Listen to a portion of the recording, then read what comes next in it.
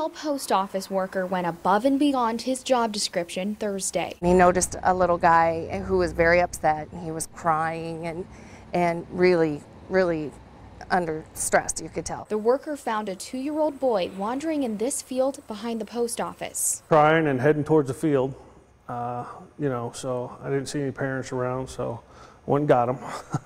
Figure take him inside the post office and see if we can find a safe spot for him and give him some help. Police were called and connected that the child wandered off from Shining Stars Child Development Center right next door. Police officer arrived and they called next door and said that he was actually a missing child from the daycare.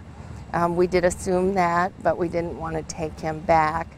We wanted to make sure that the authorities did that and that he was returned safely. The daycare released a statement saying, "Our staff handled this situation exactly as we have trained for it. Our children's safety is a huge priority, and when this student walked through the wrong door, our staff were looking for him immediately." Daycare staff say all of the doors are unlocked from the inside for fire safety reasons, and the toddler snuck out the door during nap time. It was very scary because the traffic and stuff on 56th here, and there's a lot of truck traffic. It's there's industrial areas around here that definitely good that Aaron saw him and kind of saved the day.